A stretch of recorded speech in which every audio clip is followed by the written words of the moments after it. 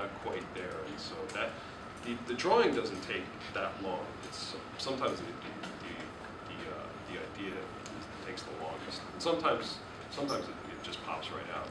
First idea is the best idea.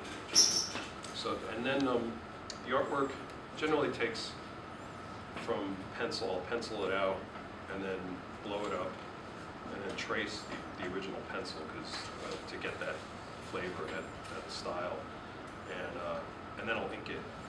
And that's probably about a day and a half, and then another half a day or so, depending on how simple or complex it is to color it on the computer. Scan it and then color it, and put all the copy in. And that's, yeah, probably about 2 days altogether to finish, from start to finish.